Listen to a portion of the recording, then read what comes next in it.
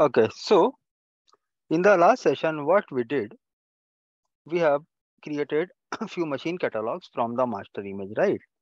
And now it's time to publish those machine catalog and applications to the end users, right? So to publish anything, what we required one storefront server or a web page like web address so that we can share that web address to end users and we can ask users to log into that portal, enter your credentials, and after that you will be able to access your virtual machines, right? So but before publishing the virtual machines, what we have to do, we have to decide, like, as we have created two machine catalogs, so we have to decide or we have to specify like which machine catalog is for which user, right? So here we have delivery groups.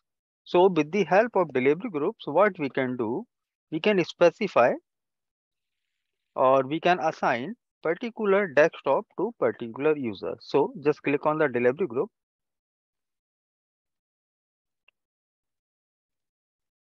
Now click on the create delivery group.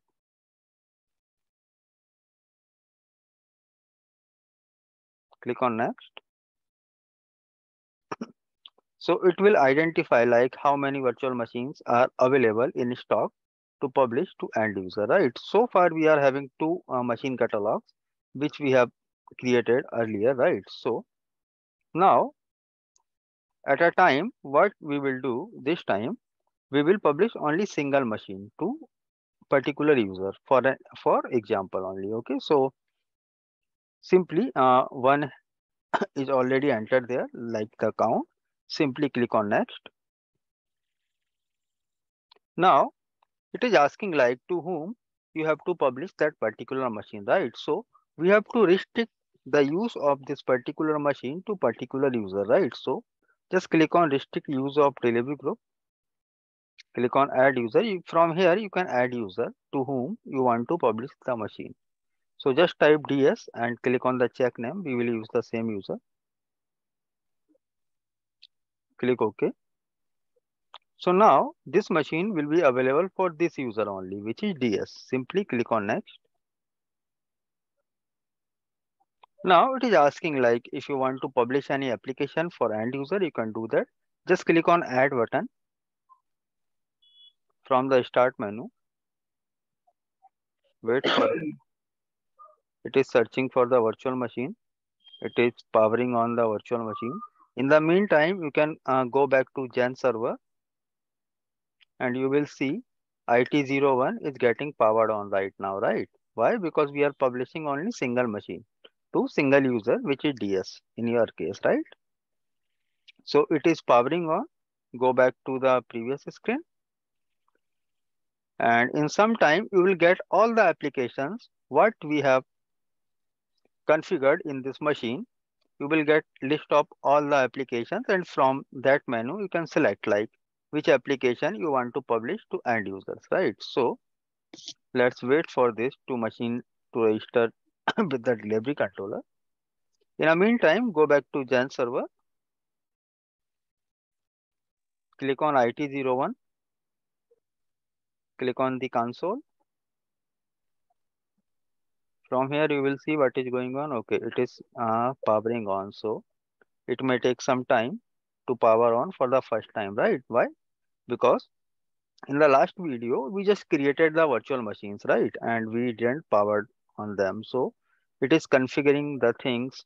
It will go to the domain, then apply some group policies. So in that way it will take some time for a first time. Okay, after that it will be smooth. Let's wait for it.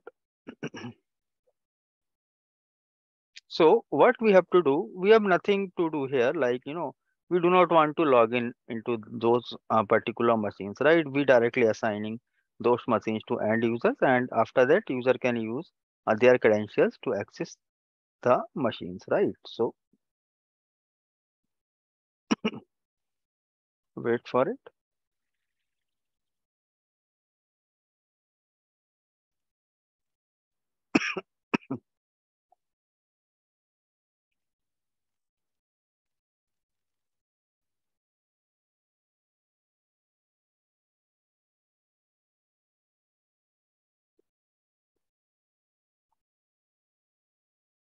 Okay, I think it's almost done now.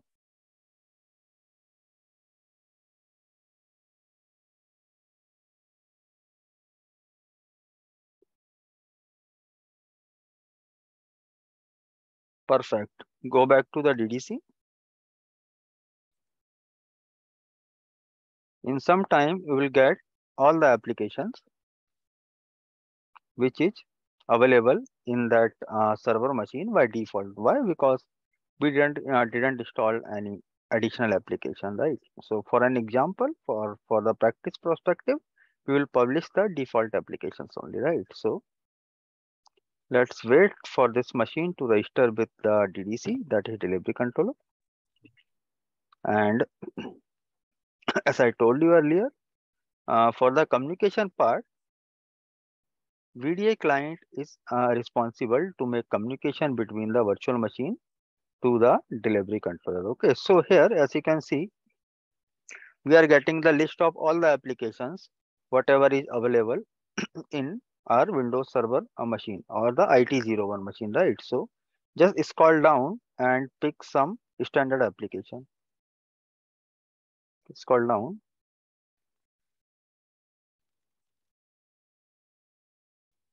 Look for the just check the notepad. Again, scroll down and look for the remote desktop connections. We will publish those applications only. Okay. So in a similar way, if you have installed Outlook or any other application, you can check from here. Okay. Click OK. Now click on next. So now it is asking whether do you want to publish desktop to end user or not. Okay. So like sometimes we have some scenarios like, we have some client or some like users or some colleagues who are working in call centers or into the BPO, right? So for them, what we have to do, we have to publish some applications only. Actually, they guys don't require any desktop. Okay. So actually, just suppose if the guys are using any particular tool for calling prospective, right? Because they guys never use landline to make calls. They guys are using like BO VoIP services, like voice over internet services for communication. So for the same, we have multiple tools like 8 by 8 or any other tool like Skype or Microsoft Team. Even we can make call from Microsoft Teams as well on cell phone. So uh, we sometimes will get those kind of scenarios where we have to publish applications only. There will be no requirement of desktop, but for our testing perspective, what we have to do, we have to add desktop as well. Okay, so click on add. Now you can provide any display name. Just enter your name here. Perfect. Description, if you want, make it for IT department. You can mention into the description. Now, again, we have to restrict this machine to one user, right? So select the restrict desktop use for, not this one, add the user. So in a similar way, you can add user or you can add entire group as well. It's totally up to you. Click OK and again click OK.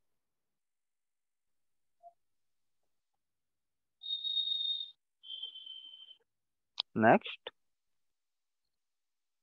here is a summary. Just enter the delivery group name for IT department. Enter the delivery group name first.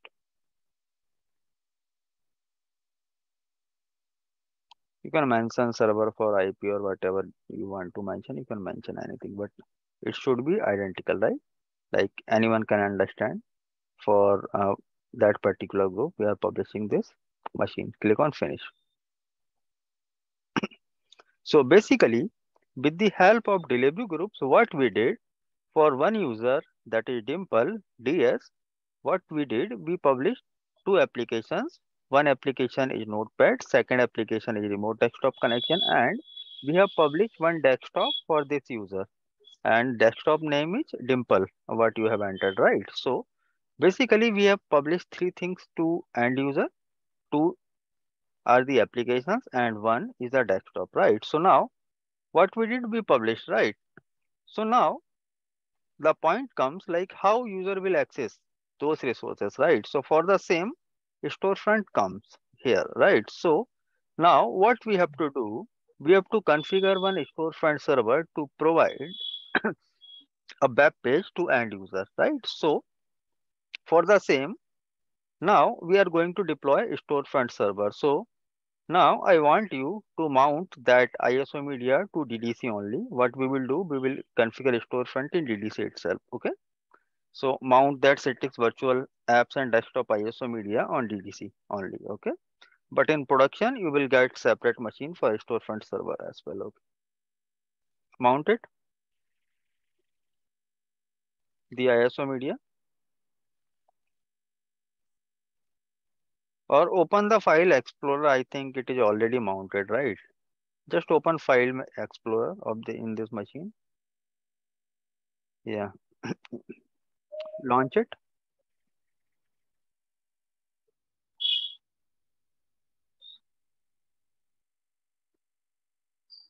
Yeah, run it. So basically what we did, we have configured the delivery controller, we have configured the license server, we have configured the Citrix Studio, then I'm not getting the name.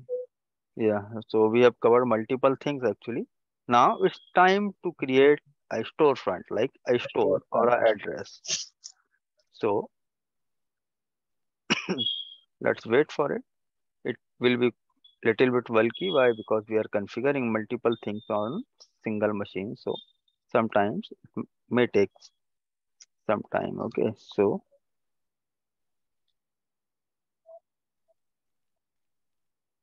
So what we did, okay, let me share my screen guys to you. Otherwise you will get confused like what we are doing here. Okay. So Dimple, as you are very new to this infra, so just look at my screen.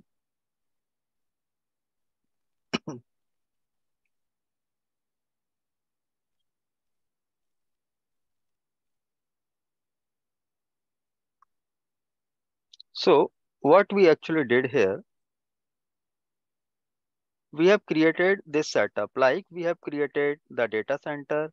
In our data center, active directory server is there, SQL server is there, hypervisor is there, delivery controller is there, studio is there, director is there, license server is there. Okay, so what we did, we have configured the entire data center. Now what we have to do, we have to publish our data center to end user, right? So for this purpose, we are going to deploy storefront server. So after storefront server creation, our right hand side part will be completed. Means our data center is created now. Now we can create multiple virtual machines and application in our data center, and we can directly publish all those machines to our end users, right? So that is the thing what we are doing now. Okay. Now just share your screen again.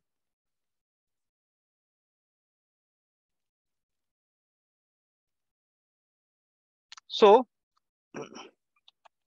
we have configured delivery controller. We have created the machine catalogs, virtual delivery agent. We have completed those. Options are grayed out. Why? Because all those components already installed in this machine. So now we have to install storefront. So click on the storefront. So basically, storefront is a web address. It is a web page. Okay. So we are going to create one web page. So in Microsoft Windows, to create a web page, one service is very important, which is Microsoft Internet Services like IIS. Accept the license and click on next. So web server IIS or Internet Information Services responsible to create a web page in Microsoft Windows. Simply click on next. So basically what it will do, it will install Internet Information Services in this machine. Click on install. And after installation, it may or it will ask you to reboot for sure. So what it is doing right now, it is configuring the, not configuring, it is installing the Internet Information Services. And after reboot, what we will do, we will configure a storefront server with the help of IIS, right? And okay, in the meantime, what I want from your side to open Google Chrome in your physical machine.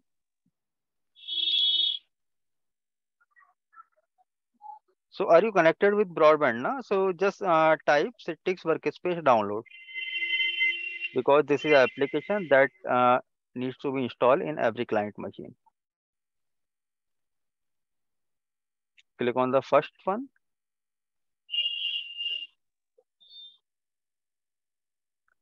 and download. Click on the download. So basically, this is the application which is responsible. So that 2209 you can download it. 2209 version for Windows.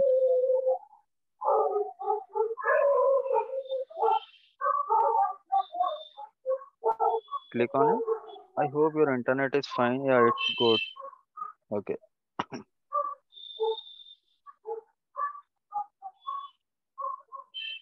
Where dog is working for whom? Oh, sorry, sir. Actually, session is getting recorded. That is the only reason. Okay. So this is a client application. We need to install that application in every user laptop or desktop. So just install it on your physical machine. I hope so. It will not ask to reboot your physical machine. Otherwise, it will be time consuming. Okay. Let's install. Click on start. Accept. Next. Next. Even you know, no, not required. Even a user can do that installation. Okay. In the meantime, go back to the DDC.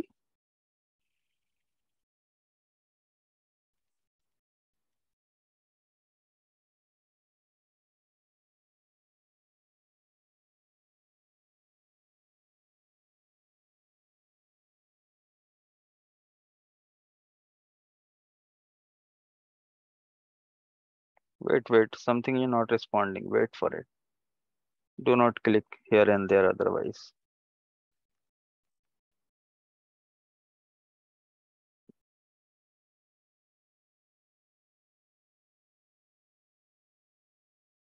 Do one thing, just press Window and D key together. Windows key and D key together. You will be on your desktop. Not working, sir. Not working. So wait for it. Wait for it.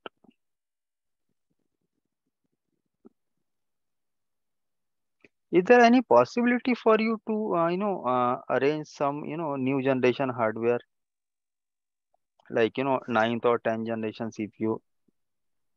Means if you can, Uh, it will be great actually. Otherwise, we will continue with on this hardware as well. Today I discussed with the Mhm. my vendor to arrange one CPU for me. Yeah, if you can get a ninth or 10th generation, even eight generation, we will require, for smooth operations. Otherwise, we Give can. me three, Mhm. 2 3 days. I will arrange. No. Because we have to continue work for VMware as well, na. So VMware setup always, hardware hungry. Actually, it will consume Yeah, I'm much trying, sir. memory. 2 3 days. Just try if you can arrange. It will be fine. Otherwise, we are good with 64 GB RAM as well. Processor core is only 4 now. That's right. Yeah, that is the only reason. But anyway, you are getting the things now, what we are doing, what we are Yes, planning. sir. Yeah, Yes. that's what I want. Okay, hardware and other resources, those are fine. We can arrange in future as well, right? So, but practice is very, very important. You have something to practice, that is good. Please do not terminate anything. It will uh, take more time to, restart all the machines actually. Now, try to reach that DDC if you can do that. Perfect. Click on finish and restart your DDC. Yes, yes, click on yes. Go back to the installation. Just check your hardware resources in your physical machine, the utilization part. Open Task Manager. Okay, CPU Processor. is the problem. Okay, your memory is fine, 26, like 41%. Okay, no worries. SSD is also fine. The issue with the CPU only. Okay, no worries. We can manage somehow.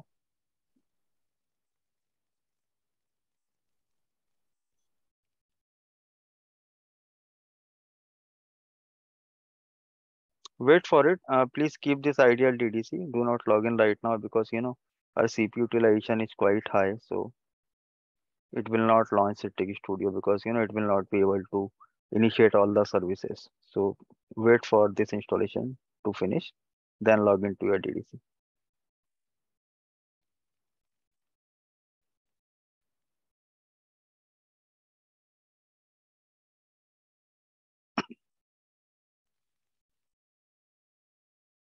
Okay, do you have any laptop with you right now?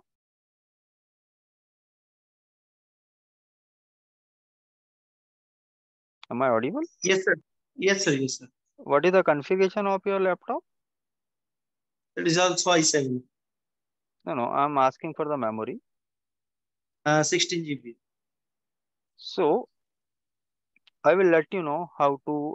Okay, so after this, we are almost to finish the data center deployment. After this, what you can do, you can directly install Citrix hypervisor on your desktop. You can do that. What you have to do, you have to download one, you have to create USB media from that ISO file, and you can directly deploy that hypervisor on your physical hardware. In that way, it will be easy for you. And what you can do, you can install Gen Center application in your laptop, and you can take access of Gen server in your laptop only. And every component you have to create on your hypervisor, like delivery controller, domain controller, each and everything. You can do that, right? So click on finish here.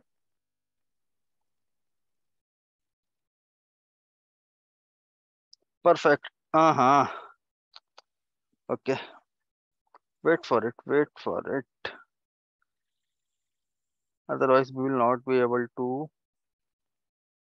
Okay. Do one thing. Before restarting your physical machine, just properly shut down each and every machine. Can I click on no? Do not click anywhere. Just go to your DDC, log in there, and shut down it properly. Same you have to do with your domain controller.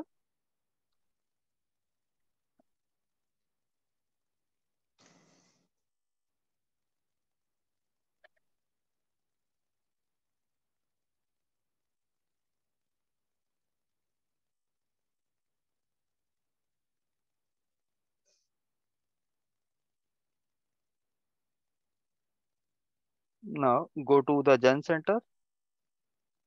First shut down that VM IT01. 4 shut down. Now click on Gen Server 01. Wait for it. Now shut down. Click on shutdown. Now go to the VMware workstation and click on the hypervisor. Wait for this for proper shutdown. Now restart your machine and rejoin the session with your desktop. Okay. Yes. And I think you are also connected with mobile as well, na? So we will discuss Yeah. in between. Okay. Click yes now.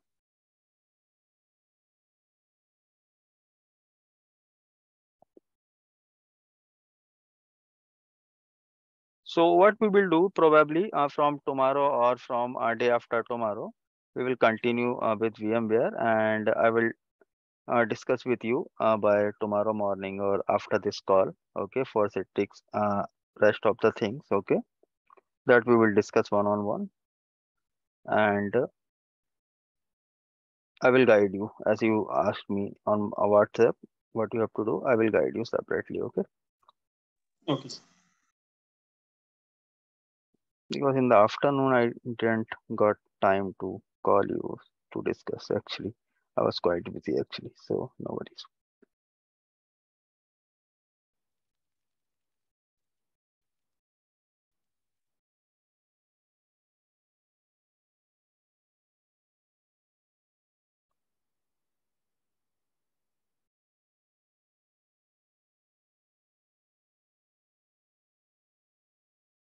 Okay, buddy. So, give me a moment. Actually, I've got a pop-up for 10 minutes remaining. So, I'm terminating this call and I'm sharing a new invite to you guys, and we will connecting in a minute, okay?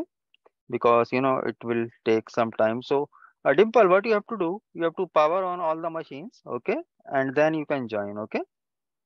Yes, sir. Okay.